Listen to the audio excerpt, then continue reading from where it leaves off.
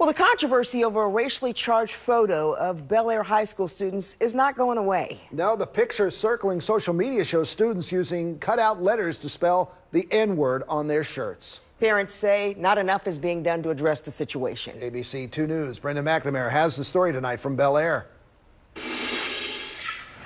Harford County Public Schools says that this situation has been handled and this kind of behavior will not be tolerated. Meanwhile, some parents have created a change.org petition calling for more punishment that has really taken off over the weekend. Honestly, I was disgusted, disappointed, hurt.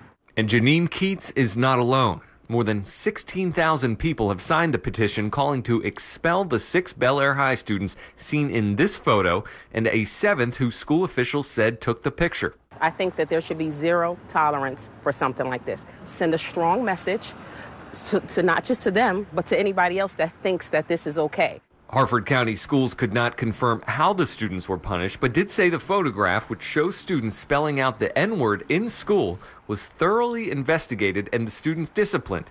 Keats says they were wearing letters for Spirit Week. The children were encouraged to wear letters on their shirts and gather with friends to spell a word, kind of promoting school spirit. And these children chose to spell out this word.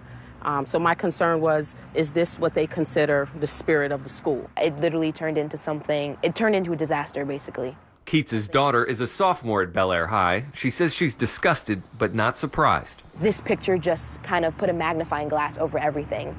But I would like to see everybody come together and just get over it. Like, we're literally the same, except our skin color is different. In a statement following the incidents, Harford County Schools said the school staff, the administration, and the entire student body will have an opportunity to work towards an inclusive, supportive, and respectful learning environment. A growing number of parents say they want stronger action before a growing problem gets worse. Let's start with just a conversation. Let's talk about it. I think when things like this happen, we want to kind of hush-hush and sweep things under the rug. We need to have an open dialogue about this. Harford County Public Schools also says that going forward, its continued professional development for staff will focus on cultural responsiveness and inclusivity. At Bel Air High School, Brendan McNamara, ABC 2 News.